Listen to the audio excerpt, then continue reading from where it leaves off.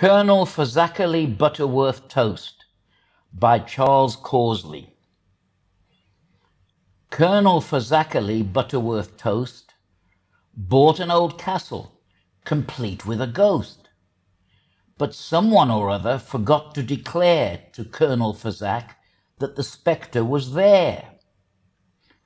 On the very first evening, while waiting to dine, the Colonel was taking a fine sherry wine, when the ghost, with a furious flash and a flare, shot out of the chimney and shivered, "Beware!"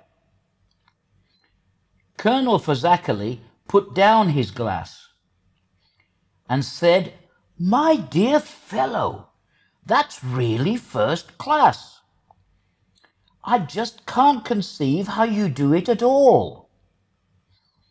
I imagine you're going to a fancy dress ball?" At this the dread ghost made a withering cry. Said the Colonel, his monocle firm in his eye, "Now just how you do it, I wish I could think. Do sit down and tell me, and please have a drink." The ghost, in his phosphorus cloak, gave a roar and floated about between ceiling and floor. He walked through a wall and returned through a pane, and backed up the chimney and came down again. Said the Colonel, "With laughter I'm feeling quite weak," as trickles of merriment ran down his cheek. "My housewarming party I hope you won't spurn. You must say you'll come, and you'll give us a turn." At this, the poor spectre, quite out of his wits, proceeded to shake himself almost to bits.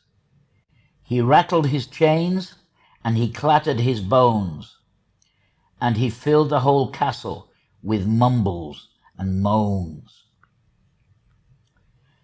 But Colonel Fazackerley, just as before, was simply delighted and called out, "Encore!"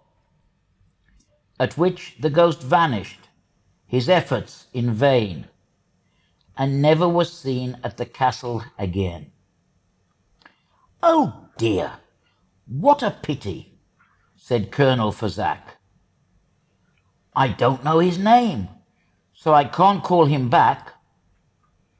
And then, with a smile that was hard to define, Colonel Fazackerley went in to dine.